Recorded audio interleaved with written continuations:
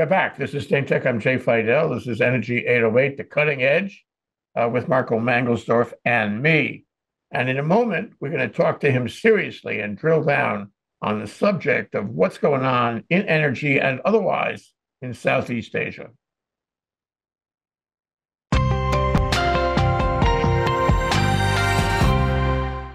Welcome to the show, Marco. It's always nice to talk to you. Welcome back from Southeast Asia. Thank you. Yeah, it's been a while since you and I have spoken, with me actually being home in Hilo. So it's great to be back in Hawaii, and great to be back with you. Yeah, to me, you stand for the proposition that you've got to get out and travel. You've got to keep your curiosity going. You've got to keep your mind going, and you do go. And more often than not, you go to Asia and Southeast Asia, and you're just back from a trip to a number of countries there. Where did you go, and why did you go to those places? Well, great question. A little bit of background. So I taught a course last spring at the University of California, Santa Cruz, on the politics of Southeast Asia, specifically. And since there's kind of a differentiation between when you think of Southeast Asia, I think of the 10 ASEAN country, the Association for Southeast Asian Nations. And those include also island nations like, for example, the Philippines, Brunei. And I choose to keep my focus on what's referred to by some as mainland Southeast Asia, which is 5 countries, makes up half of ASEAN approximately, or not approximately, but exactly in terms of number of countries. And that includes from the most populous to the least populous, Vietnam, Thailand, Myanmar, Cambodia, and then Laos, bringing up the caboose as far as the smallest country population-wise. So I went to all 5 of those, except, notable caveat, except Myanmar. I actually got as far as the Myanmar border in northern Thailand at the border frontier town of Mae Sai just a couple of weeks ago. And I went to the border crossing, which is over a small stream, the Ruak River, R-U-A-K, and it was completely shut down. So on the Thai side, on the Myanmar side, fences are up. Nobody mans the post, so to speak, because it's been closed since COVID and or since the coup against Aung San Suu Kyi, February of 2021. So I decided not to go gonzo, guerrilla reporter and get into Myanmar. That just didn't seem to me to be a very safe thing to do. So my focus... We've seen that movie and it doesn't end well. Yeah, they take hostages there. So I was focused on Thailand, principally northern Thailand, Laos. Those are the 2 places I spent the most time, and then also some time in Cambodia and Vietnam. Fabulous trip. That's the heart and soul of it. By the way, just as a digression, last week we had a really interesting show with a guy named Robert Petit. It's a French name. And we talked to him. He's a lawyer at his office in Ottawa. And he was the chief prosecutor in the Cambodian war crimes against, the successors to Pol Pot and all that. And he had a lot to say about exactly how those war crimes and that trial or trials affected Cambodia. Cambodia is different than the others, isn't it? Well, I mean, Jay, they're all unique in their own way. And I mean, what you refer to is this long-going trials of a number of individuals associated, kind of the top echelon of the Pol Pot heinous murderous regime. And those under the auspices of the United Nations went on for years and years and years. And, the interesting thing about, well, there are many interesting things about each country, but Cambodia attracted a lot of international community attention and a tremendous amount of money. I mean, we're talking billions of dollars after the civil war there came to an end in the late 1990s. And it is, how to characterize Cambodia, it is an authoritarian strongman state under Hun Sen, who has been in power now since 1985.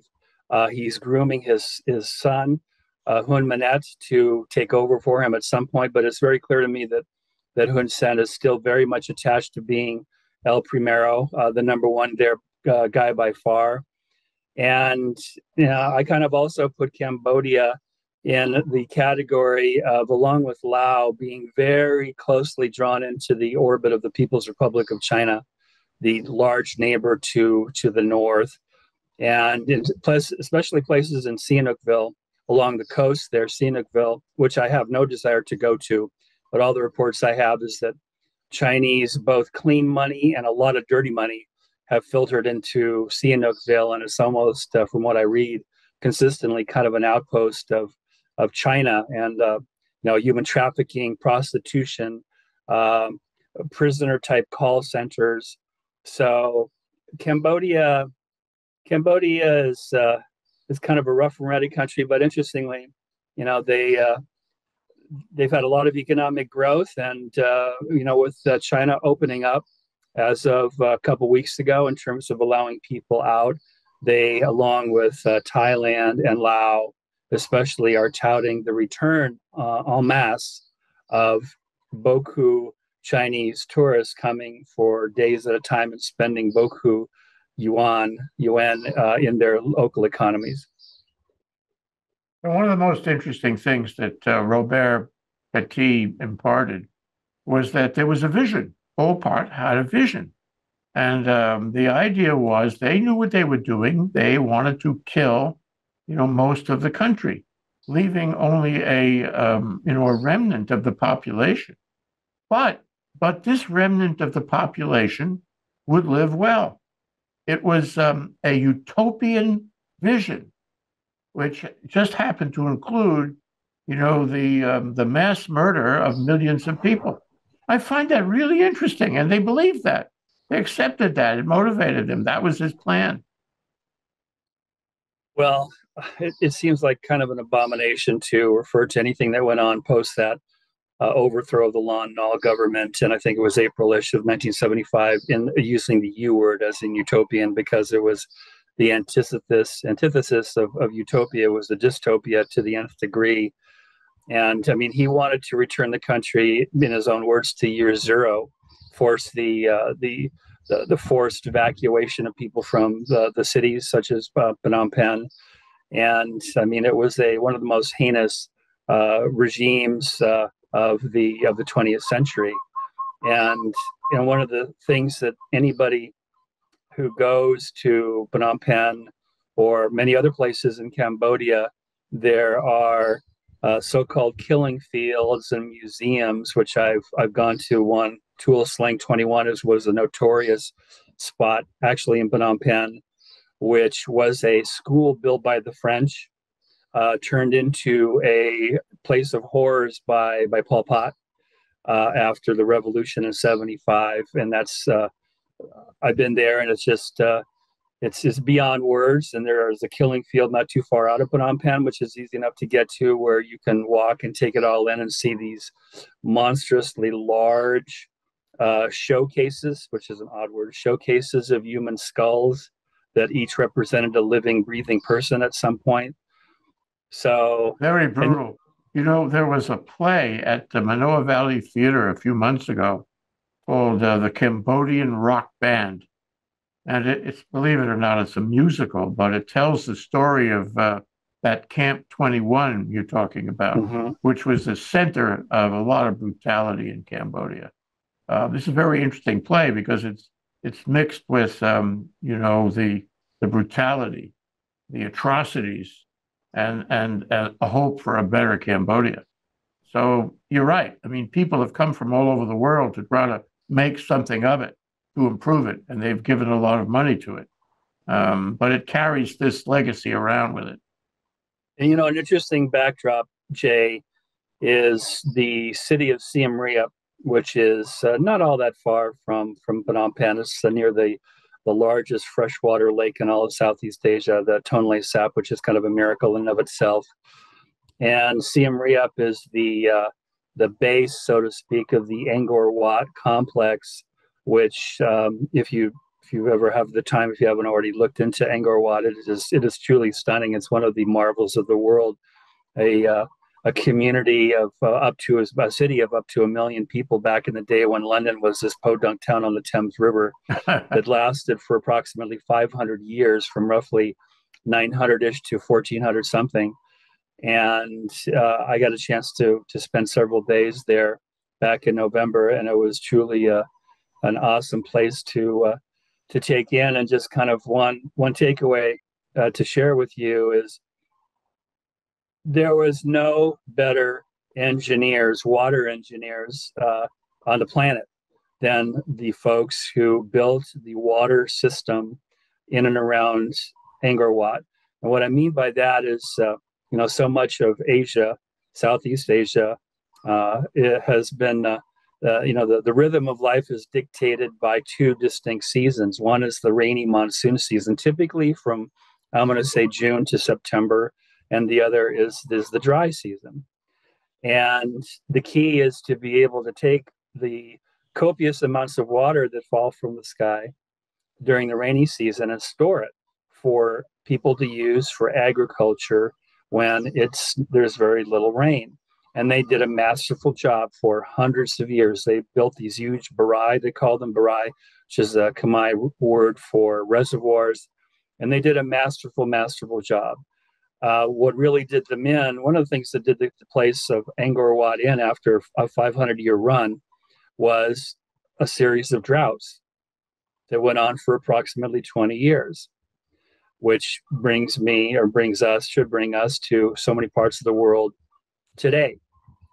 Well, it's interesting you talk about, drought versus flood, and all of that happens in California now. Yes. And there are voices being raised about why can't we save the water from the flood and apply it to the drought. That's, as you say, that's a very hard engineering problem. But that's what the world is faced with. And I was going to ask you, how has climate change expressed itself, in these countries that you visited? Well, and I'll be happy to answer that question more directly. But let's finish up the story of Angkor Wat, because it has to do with water. So after somewhere in the 20-year range of successive droughts, the engineers got creative. They were able to make do with less, and they essentially fiddled with the infrastructure and the architecture of their water collection and distribution system. And they were able to tough it out. Well, guess what happened after 20 years? Well, we saw a repeat of that in December and January in California. You had torrential rain. I mean, we're talking rain bombs. So that clobbered the engineers and the city's ability to cope. After going of 20 years of drought, they went to rain bombs, and they thought, and massive flooding and an inability to cope. So they tried to deal with that. Well, what happened after the rain bomb? I give you one guess. What happens after the rain bombs? Everything is destroyed. Well, that's a good guess, but the droughts came back again. There were more droughts after a year or two of heavy rains. And so they had to adapt again, or try to adapt. And after a number of attempted adaptations, and it's still something of a mystery, they decided to evacuate. And this complex, which is truly beyond words, and there are many complexes there in the region, they evacuated, they left. And it wasn't until supposedly a French archaeologist, whose name escapes me, in the 1800s came across this lost city where you had these incredible ruins that were being taken over by the jungle, and monkeys were running wild and so forth and so on. So it's a cautionary tale, I feel, to what we're seeing in many parts of the world now. And, California has been hit by record flooding. So what has the water situation, what's going on in Southeast Asia? Well, up until last year, they had suffered through a handful of years of, guess what? Drought, very low rainfall, low precipitation amounts during the monsoon, which caused the rivers such as the Mekong, which is kind of the marquee river, which travels more than 2,000 miles from the headlands in the Himalayan plateau in the People's Republic of China all the way down, snaking its way to empty out the southeast of Saigon, of Ho Chi Minh City. So up until last year, which was a relatively normal, in quotation marks, normal rain year, they were, there's 70 million or so people who live along the Mekong. There are a bunch more people who live along the many, many tributaries to the Mekong. So it has had a serious impact on the lives of tens of millions of people.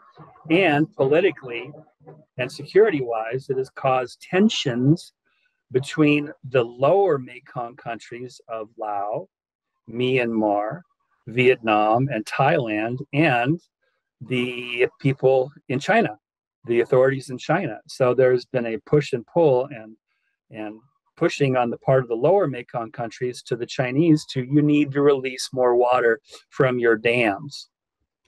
And we're seeing this in multiple parts of the world where number one, water is an increasingly scarce commodity. And number two, that is leading to fierce fights amongst the people who for decades or centuries have depended upon the water. Look what's going on in the Colorado River. That's turning into perhaps one of the worst cluster blanks that one can imagine in terms of water rights and distribution in the United States. So the water situation is critical. They've had a good year last year, so it's kind of less five alarm bell right now, but this is not going to go away. And the tension between the lower Mekong countries and the People's Republic of China is bound to continue. I think you could find a common denominator and say that problems with water, whether it's drought or flood or a combination is really bad, has a political effect. And furthermore, it has a geopolitical effect. You haven't mentioned Pakistan. Pakistan has had floods, it had drought. Now it has changed its loyalties, and it is buying gas and oil from Putin, and that takes a risk with its relationship with the United States. So, and of course, I think the prime minister is stepping down. There'll be new elections. Gee whiz, it's in a state of concern, a disruption, and all as a result of the weather. Well, disruptions galore, and another thing that's kind of free associating here. I mean, let's look at Vietnam, one of the most productive and fertile historical and ongoing areas where Vietnam grows rice, and rice is a staple food for Vietnamese. Rice is a staple food for people across Southeast Asia, not only mainland Southeast Asia, Malaysia, Indonesia, the Philippines. And the issue with less water, coming all the way down, making its way to the Mekong River Delta before it empties into the sea, as the Vietnamese call it. There's less and less water, which means there's more and more infiltration of saline, of salt water, which is having and will have more and more detrimental effect to a major industry and staple food of the Socialist Republic of Vietnam. So, I mean, the consequences of less water across Southeast Asia are monumental, number one. And number two, I can't say I feel very optimistic that there's going to be much of a change as far as the direness of the shortage of water, the distribution of water, the control of water flow. And just to kind of bring this more home for me, my home in Southeast Asia, my heart home, Heart, is Luang Prabang, which translated from Lao means Big Buddha. It's right along the Mekong River. And there's a dam being proposed about 20 kilometers upstream of Luang Prabang that's being built by Thai money. And I hired a boat to go upstream to actually see this dam site. And interestingly, just when we happened to be going by, there was a couple people in a safety boat. It had a white flag with a green cross on it. Okay, so we saw it in the distance there, it was in the water. And this guy comes out with his bullhorn, yelling in Lao. It wasn't angry yelling, but he was just letting us know, hey, guys, there's going to be blasting going on soon. Better get out of the way. So we continued upstream. We waited there, and we heard a number of large booms. So this is all part of the excavation and the blasting of dynamite to build this dam. And this dam, it is feared by many enviros, rightly so, could have a definitely very definite, I said it twice now, a deleterious effect on the UNESCO heritage city town of Luang Prabang. So that's an example of it happening very close to home. But I'll also add this, Jay. the attitude or the knowledge of people in Luang Prabang of this dam is little to nothing right now. And I'm kind of thinking, well, how can they not be concerned about it? How can they not be aware of this? And it's a very human answer to that. It's because they are dealing with much more proximate concerns and threats to their daily livelihoods. And just to kind of riff on Laos for a minute, last month, December of last month, the Lao government reported that the year-over-year inflation in Laos, December of 2022 compared to December 21, was close to 40%, 40% inflation. Wow. So that is what really concerns people much more so than some hypothetical dam, which is not so hypothetical, but it's not affecting their lives right now. It's what's in front of them right now. And also the continuing after effects of COVID devastating so much of the country's economy. I thought you were going to talk about at somewhere in here the development of the economies of these countries. The up and coming Southeast Asia, their international connections, their industry, their effort at building tourism, their internal economic strength. But what I hear is that that's really not happening. No, au contraire, my friend. There's still a very, very strong focus on tourism. I typically read on a daily basis. I read the press from Thailand, from Laos, and Cambodia. Less so in Myanmar because it's hard to get on the ground objective reporting in Myanmar because it's such a hostile situation there, and less so in Vietnam. I find that the press in Vietnam is usually so. It reminds me of the Soviet days where it's talking about meeting this plan and meeting this particular production level, and it's rather bland for my taste. But I do focus on, like I said, Laos, Vietnam, Laos, Thailand, and Cambodia, and all of them have been giving very prominent coverage to the reopening of Chinese tourists coming en masse as the flight capacity is increased from major Chinese cities. So they are very much, I'm going to say, almost pandering to the Chinese to come and spend money. So I think that's likely to happen, and especially in places like Laos and Cambodia, where they're already so kind of intertwined in the Chinese orbit. Kind of less so in Thailand, but still nonetheless a big player. This doesn't make me feel all that comfortable about Southeast Asia. I mean, it sounds like Hawaii pandering for hospitality guests to come from all over the world, but in a way, you sell your soul. In a way, you lose your opportunity of building, internal industry. So, query: is it sustainable what they are doing, trying to attract the Chinese travelers? Well, let's look at a few numbers. So, pre-COVID, 2019, the percentage of the economies in at least, I'm going to say, Laos, Thailand, and Cambodia, and I don't have the numbers to the penny right off the top of my head, but it's going to be a reasonable assumption to say that the total economies of these three mainland Southeast Asia countries, tourism made up between 10 to 20%, probably more like in the 15% range. 15% of the entire economies of Thailand, Cambodia, and Laos were based on tourism. That is a big segment. And they want to go back to that, from what I can tell, and then some. Now, in terms of is it sustainable, I believe that places like Cambodia and Thailand, which are larger countries, are going to be able to probably be, this is kind of a gross generalization, be less impacted. That said, Laos, I feel, being a smaller country, only 7 million some odd people, is going to be more impacted. And to make this really real for me, the city of Luang Prabang, again, about 50,000 on the Mekong, as of December of 2021, has now a high-speed rail line that goes from the southern Chinese city in Yunnan province, of Kunming, a train that goes from Kunming all the way down to the Lao Chinese border, Botan, and then down to Vientiane, the terminus, which is the capital in southern, kind of mid part of Laos, of the Lao People's Democratic Republic. And up until now, Jay, and I keep track of this because I'm very interested about it.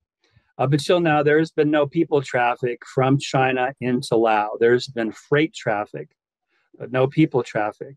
But it is inevitable, sooner rather than later, that there will be, I'm guessing here, reasonable guess, 3 to 4 trains per day from Kunming going to Vientiane, of which those 3 to 4 trains per day will stop in Luang Prabang. And somewhere in the, let's say, several hundred people from China, Chinese tourists, will get off in Luang Prabang 3 or 4 times a day. So let's just do the math. 250 Chinese tourists coming off the train 4 times a day. That's 1,000 people. They're going to need transportation into town because the train station is out of town on a curvy, windy road of about 20 minutes. And they need to go places. They'll need to be lodged. They'll want to shop. They'll want to do things. So in this particular instance, it's very real and tangible to me as far as the increase in Chinese coming into Southeast Asia. In this case, Laos, in this case, Luang Prabang, on the new train that was paid for 70% debt financing to paid for by the Chinese, or I should say, excuse me, it was paid for all by the Chinese, and it is owned 70% by the Chinese on a long-term note that the Lao government will have to repay. They say it's a note. Means it's a debt, not ownership, but debt. No? Correct. $6 billion train line. So in this particular instance, and I've spoken to business owners, I've spoken to people on the street there in Luang Prabang, and there is a level of trepidation and anxiety, not when this is going to happen, not if it's going to happen, because everybody knows when it's going to happen, but the impact is going to be on this UNESCO World Heritage town. And one of my friends who's been there, he's a French expat, went native, married a Lao woman, have a couple kids, has been living there for, close to 20 years. And he said, Marco, you got to understand something. People don't do anything here until it smacks them in the face. So there's no planning going on, according to him. There's no real kind of contingency plan as to how to deal with 1,000 Chinese tourists coming off the train every single day. So it'll be whopping upside the head when it happens, and then they'll try to figure out what to do with this humongous increase in people coming into this small town. I assume this is part of Belt Road. Oh, yeah. I mean, it sounds like an important part, and the Chinese are, very interested in making it work. But McQueary, you have the debt trap problem. These countries can hardly afford to pay that loan back, and they may come, up to a point where they can't pay it back, and then China will own the rail. No?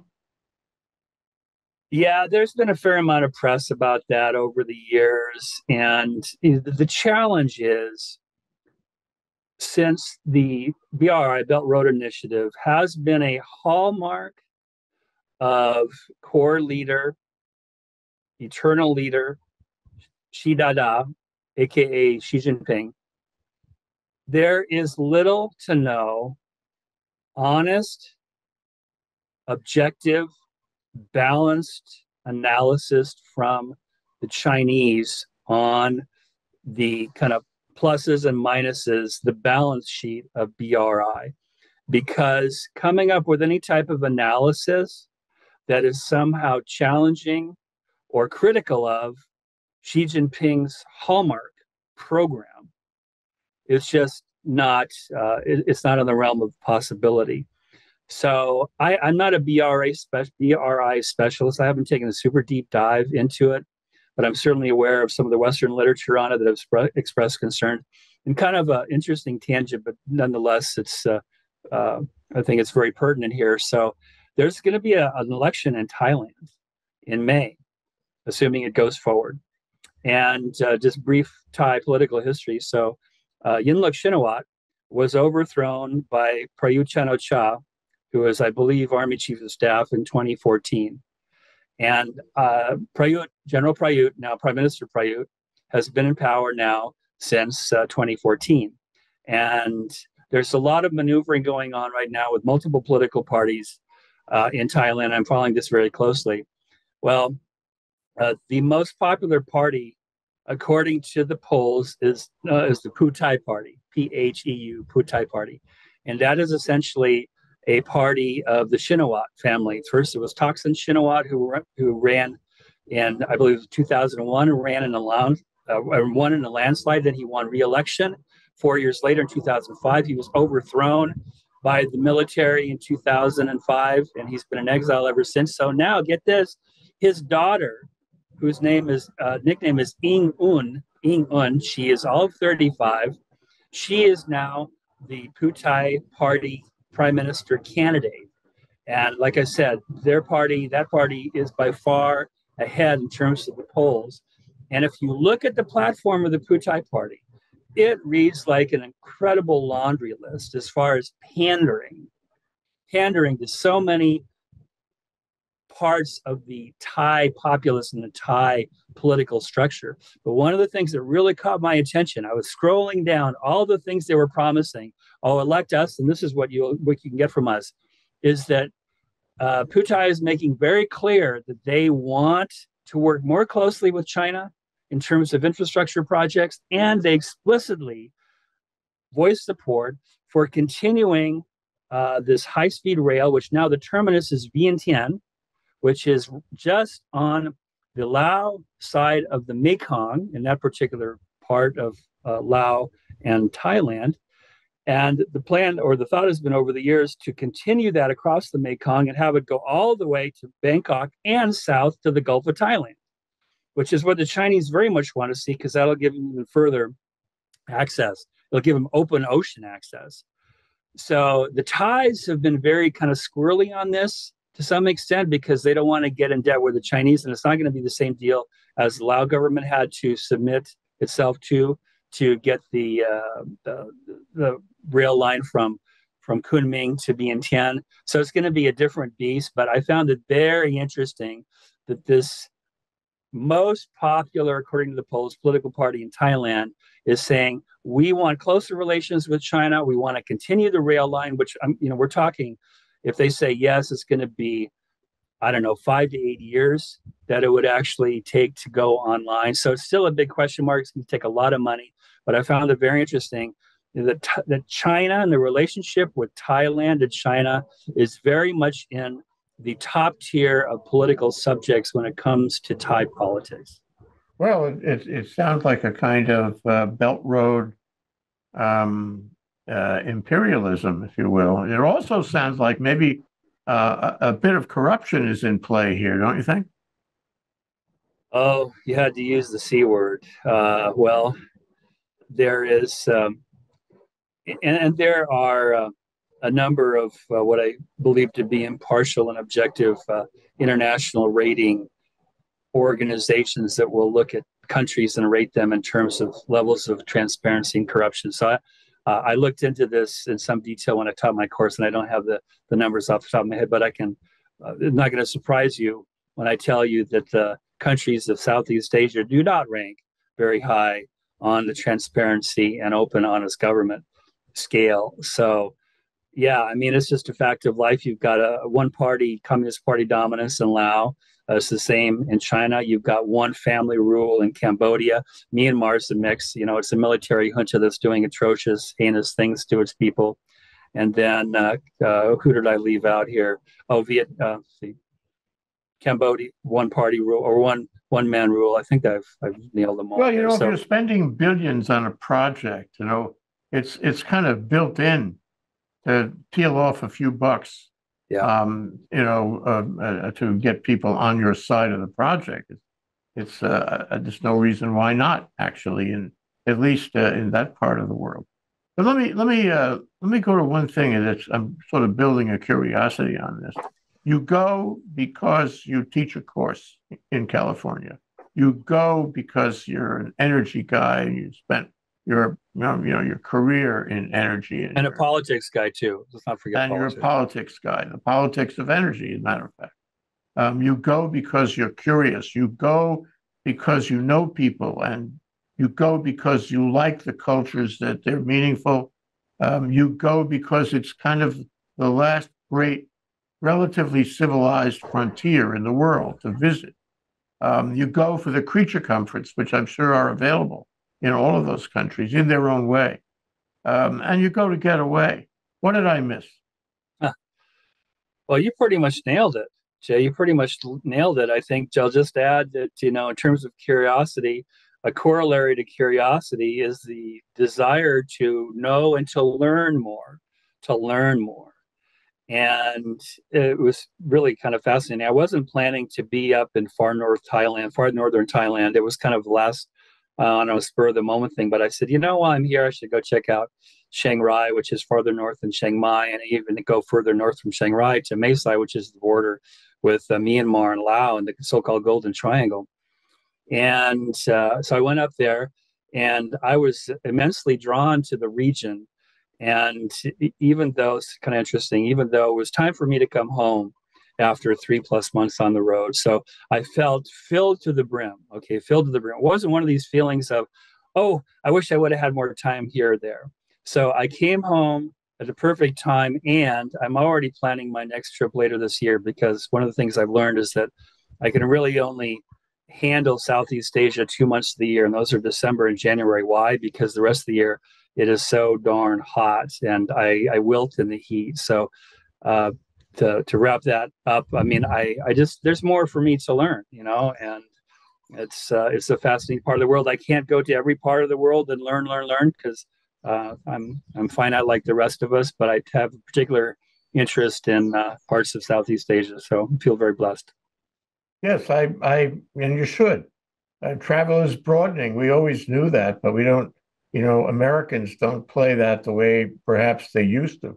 I'm thinking of the Peace Corps, people who are hungry to find other places and learn about them and adopt them and fold them into their own worldview. And you've done that. And it's a message to all people, young people especially, to get out and make these trips to learn about it and have maybe an effect on it, but in any event, express the curiosity that you're talking about. I hope you do it again and again. And I hope when you come back each time that we can visit together like this, and you can tell us your impressions. Well, thank you. And I hope that you write it up a little bit too. Well, and with the magic of the internet, which is pretty much everywhere I went, rather reliably, fortunately, since I'm so tethered to keeping in touch and to working from afar, is we can do shows from places like Chiang Rai or Mae Sai, or within sight. The Golden Triangle is kind of cool because you can see Laos on the other side of the Mekong, and you can see Myanmar on the other side of the Ruik River. So yes, here. Thank you so much for having me. Thanks for coming on, Marco. This has been a great discussion. I really appreciate it. Marco Mangelsdorf, our co-host on Energy 808, The Cutting Edge, and more. Thank you so much. Talk to you soon. Thank you. Aloha. Aloha.